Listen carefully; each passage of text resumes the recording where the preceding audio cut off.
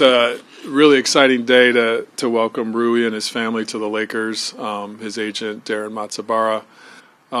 Just proud to be able to add a player like this who's 24 years old, adds incredible depth for us on the wing, has really unique 3-and-D talents, and most importantly is just a high-character individual that cares about playing basketball the right way, and those guys really thrive in our system. So, Rui, welcome. We couldn't be more honored to have you. Thank you. I'm excited. I'm so excited for this opportunity. Of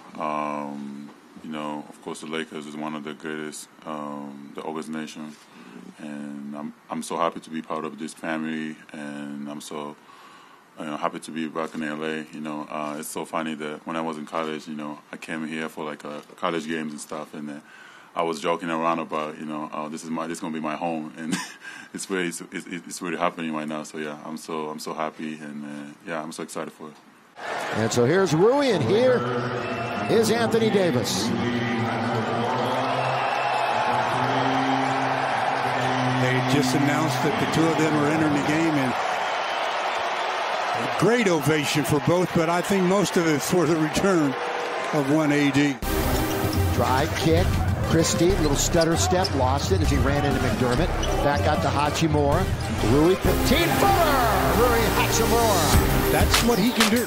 Jeremy back to the basket with Beverly in front of him off the back iron. It's a 2-on-2. Left side, Hachimura again. Almost left the ball behind, but he handles it and scores. Bounce pass over to Hachimura, who loses it momentarily but gets it back. And the nice cut by Branham gets the three-point opportunity.